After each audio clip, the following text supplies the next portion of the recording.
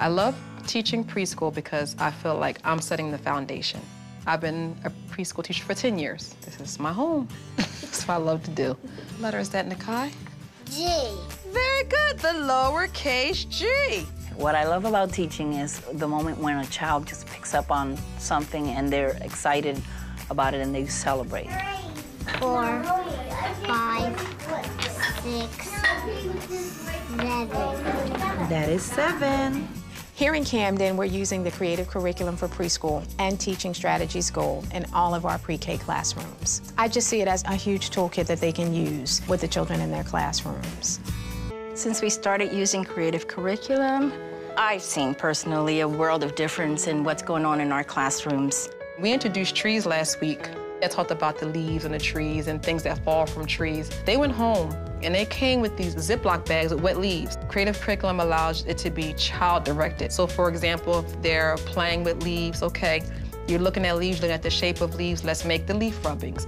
So even though they feel like they're in control at the same time, I'm introducing some new things for them to do.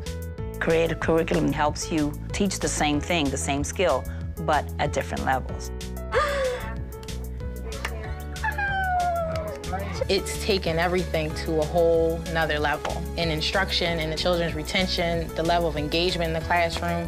We endorse teaching strategies because our kids learn individualized, is research-based, is dual language oriented, and then it's helping the whole child and it's helping us assess whether or not they're learning, how they're learning socially, cognitively, and in terms also of motor skill development.